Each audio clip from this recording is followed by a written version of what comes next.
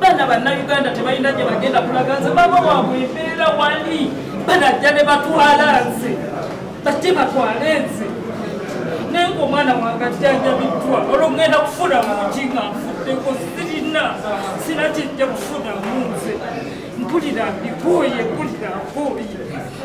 mpulira nkooye kumwezi okulamba kwe nabeerayo nga tafunye wadde empeke nendeeta eryange ne bagamba tekikkirizibwa ddimuwa kati lwaki baba kyebabakkiriza munnayuganda talina gyagenda kulaga mbeera wali mmengo agenda kutukirawa bamukkiriza bagende babajjanjabe babavunaane nga babajjanjabye naye kakati bali wano balwadde tebabajjanjabye lwaki babakkiriza ne babajjanjaba pulezidenti museveni kkiriza abaana baffe bagende babajjanjabye embeera gye balimu si nnungi omwana agajja kufaanana mufuna obukubi obuyitirivu okufuna omwana wange oyo naye nabalamba kubanaisiba kitegenda nakukola bannange sibakitegenda kukola ngabuulira omwana wange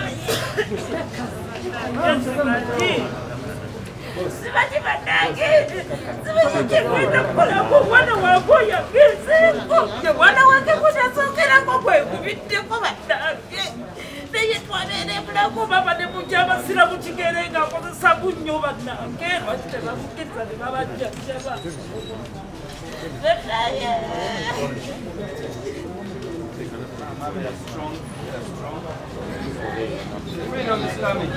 kozze wano nga tumaze ebbanga ddene nga tusaba court of appeal etujune etuwulirize kubanga kooti eya wansi high court yatuyisa si bulungi oluvannyuma lw'omulamuzi Victoria Nakintu okuwa bail ba honorable members of parliament kooti neragira basasule miliyoni 2 zasasulwa bwe bamala ozisasula ate ne baddamu ne bawambibwa ne bagulibwako emisango mulala justice tweyanze n'aba mu mabeiri ne tuteekamu bail application endala ne bagaana ojjulira tuli kuliko justice tweyanze twamugamba kale oba owulidde bail application esooka tutaddemu eyokubiri nayo n'agaana okujulira kati ng'ekkubo lye tusigaza liri limu yakujulira mu kooti esingawo kubanga kooti esooka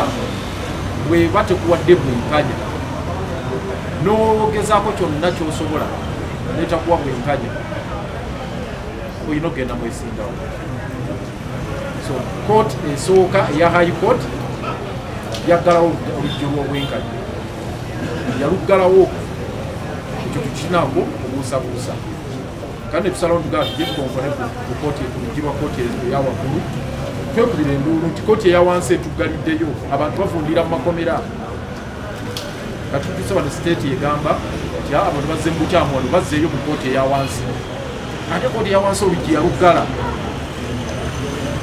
kakati kyetugambye kooti abantu bano bavundire mu makomera baffe olw'okubanga kooti eya wansi siteeti egamba nti kooti eya wansi yeino bawuliriza amateeka tugalambise bulungi agalaga nti kooti eno erina obuyinza okuwulira okujulira kwaffe tugalambise bulungi bonna era katusuubire kooti eneesala amazima ku nsonga eno negamba nti no waliwo obutali bwenkanya abantu babadde mukomera okumala emyezi 9 omulamuzi yagamba nti onooba wa bail baliraikira okudduka olw'obunene bw'emisango terrorism, abetting terrorism, murder, attempted murder, naga gine misango minene nnyo ate olw'okubanga babaka ba parliament bayinza n'okutaataaganya obujulizi n'asalirawo bw'atyo n'agamba nti tagenda bawa bail naye ng'ate bamaze okufuna bail kooti y'emu omulamuzi omulala kyetusanga nga nakyo kyali kimenya mateeka kaka tuli wano nga tugamba nti kooti eno etuwa obwenkanya bamemba ba palamenti baddeyo bakole emirimu gyabwe ng'ababaka ba palamenti bakiikirira abantu baabwe kubanga constitution egamba tebalina musango okutuusa nga baleeteddwako obujulizi obubalumika n'okutuusa olwaleero gavumenti tennaleeta bujulizi bukakasa nti bazze omusango guno nti be baatema abantu e Masaka n'Erwengo. Gavumenti eno tennaleeta bujulizi. Ate twebuuza lwaki emyezi 9 bwe baba nga baalina obujulizi lwaki tebabuleeta, lwaki omusango teguwulirwa?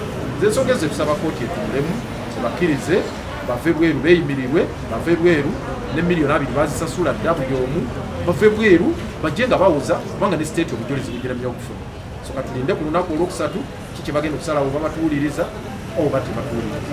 Naye nga ffe tubasaba nti tebaggala oluggi kubanga ekyo kijja kuba kireesewo embeera ey'okulinnyirira eddembe lyabwe wamu n'okuba nti ssemateeka taweereddwa mwaganya kukola.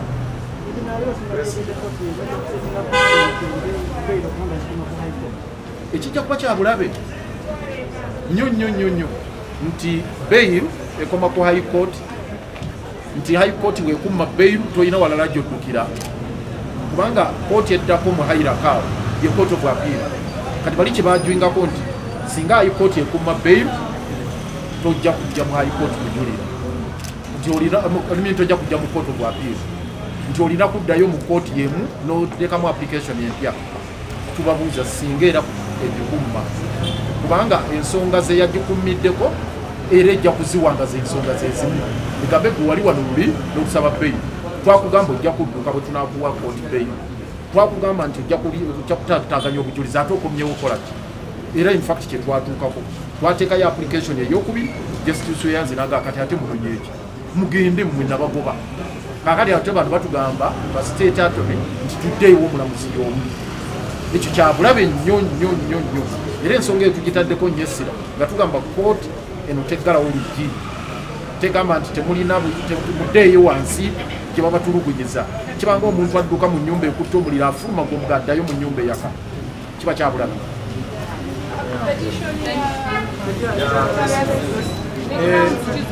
Tutaddeyo era n'okusaba kwa Kano Dr. Kiza Besigye mu kooti nga tusaba okweyimirirwa ng'ensonga enkulu ya persecution kubanga omulamuzi asooka mu kooti eya wansi yagamba nti oyo omuwa bail sina bukakafu nti tebagenda muzza wano.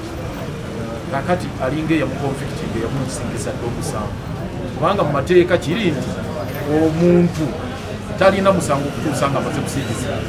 N'omulamuzi Asumani Muhumuza yagamba gwe bwenaakutta ku bail kiba tikitegeeza ojja kukomezebwawo wano. Ekitegeeza nti state kati bwekwata emirundi emingi n'ekuleeta oba tojja kufuna bail. Ate nga tulina control ku state nawala wetuyimidde esobola otukwata netuleeta nenkya naluli. So ebintu bino bya bulabe mukiraba nti bakozesa kooti eyo wansi okunyigiriza abantu abavuganya gavumenti eno, abantu abalwanirira obwenkanya. Kyatuba tugaa nti kooti eno etaasa embeera wansi eyo kiri bubi. Mwami Museveni yali mu bintu okulaba nga baganda baffe baba mabeyi era alabikiddwako emirundi mingi nnyo ng'agamba bail terina kuweebwa bantu mu misango egyo bwe gityo. Ekintu kye tuvumirira, ekintu kye tumanyi nti kikyamu era nga mbabuulira Mwami Museveni bw'agenda mu maaso ng'akola ebintu bino ng'akozesa kooti ng'akozesa institution zonna akimanyi nti ali mu kunyigiriza nnyo ennyindo era ayagala kireeta omusaayi. Eggwanga lyonna bawulira bubi nnyo era abafiiringa sodown ku nsonga eno era abantu bonna essuubi liri wansi. Nenjagala okubazzaamu amaanyi nti bino ebintu byonna bibaawo ng'eggwanga ligenda okufuna eddembe. Abantu babeera nga baweddemu amaanyi ng'eddembe ligenda kujja era mbasaba nti ekintu kye tusigaza kyokka okuba n'essuubi era ku mbeera y'emu njagala okuwa salesale nti bino twabibwa omukisa amateeka gagende mu maaso kati emyezi 9 autumentamu yaffe egenda kuggwako wiiki ejja okulaba nga tulekeraawo okulaba nga ebintu bitwala butwazi bwe tutyo ng'abaka babeera mu kukomera bwe bati. Awo nno gwe njagala okusaba bannayuganda bonna gye muli naddala constituences ezo ey'Amakindye n'ey'Ekawempe kyekiseera kooti egenda ssalawo nga 29 wiiki ejja. Awo naffe bwe tulina okutandikira tuve mu by'oluzungu tuve mu by'ebigambo tuve mu by'okubeeraawo nga tubeera tulowooza nti kijja kukola tubeezaawo to acting we rise up so that we defend our rights. We shall not keep on doing this. We know Mr. Museveni is in charge of this. He has been seen on several times saying that he will not allow people like Ssegirinya and Ssegirinya to be given bail. So, Mr. Museveni, you are dealing with people you don't know. We are young people. We have strength. We are ready to die. Don't think that we're the first. Amin existed and he left. And you know, in the times he left, Obote existed and he left. Trust me as the young people. We are coming for you. We are going to rise up against you. You're doing what you think that is something that you're going to do and you go away scot-free. No! Something must be done and Ugandans are ready. Trust me, Ugandans are ready wherever they are and we are going to do something. If you want us to act, we are going to act. The ultimatum is next week on Wednesday. We are waiting for the judgment of this Court of Appeal, the Constitutional Court. That's where our small hope is. But if you do not stop talking to the justices to act in the way you want, trust me, the people of Kawempe, the people of Machinde, they are coming for you. Ugandans are coming for you, and you lose that seat because you are in it illegally. The president who was elected is Kyagulanyi Ssentamu, and he will take that seat. I warn you. Yeah, and I want to appreciate the legal team, of course, led by Lord Mayor and Honorable Shamim Malende and our other lawyers for the great work they have continued to do to try to see that these our honorable members get out of prison. For me, I'll just speak very briefly and to emphasize the question of persecution. If they can treat members of parliament in this manner, that they have been in prison without trial for 9 months now, then what about ordinary citizens in this country? Ordinary citizens who the media does not even focus on. Up to now, we still have hundreds of our people in jails, and they have not even been brought before any court of law for over a year. So I think the citizens of Uganda need to see what is going on and see it for what it is. I felt very angry when I saw the state, bring another technicality to try and delay the hearing of this matter. This is a question about the rights of people who are sick, who have not had a chance to interact with their families, who are members of parliament and their constituencies have been left alone, and the state shamelessly, which should right now be in the dock for persecuting these people, is busy saying that there are technicalities, that this matter should go back to the High Court for another application. The Lord Mayor and the other lawyers raised that point, that so many times they've raised other applications for bail and they've actually not been entertained.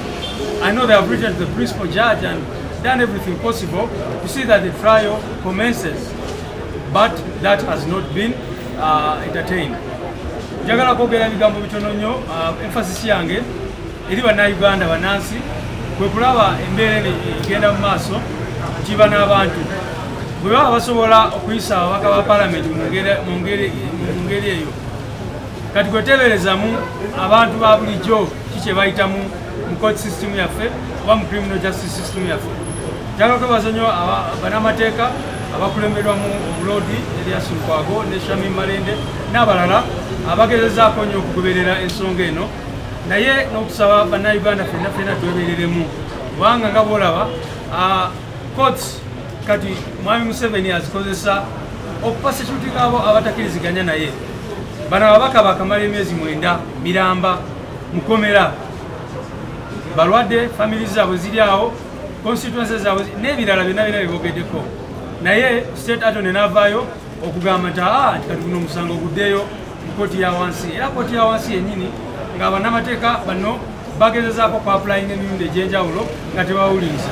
Kya buswavu kya nnaku, naye kijja kujjako bino byonna bannayuganda kwebereramu ne bagoba nakyemalira n'abantu. Mwebalejja.